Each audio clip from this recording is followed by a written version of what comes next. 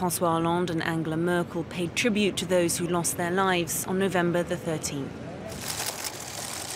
The French president and the German Chancellor then headed to the Élysée Palace to discuss the fight against the Islamic State group. Hollande wants Merkel to do more. I wish Germany would commit even more to the fight against Daesh in Syria and Iraq. I'm aware of the rules in Germany with regards to external intervention. But if Germany could go further, it would be a very good sign in the fight against terrorism.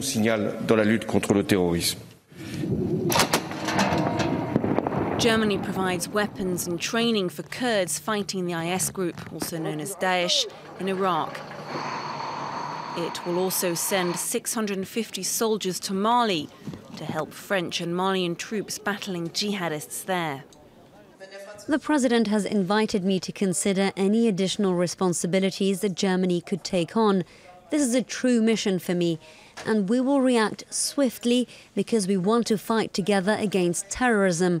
This is our mission, this is our duty, and we must act with determination.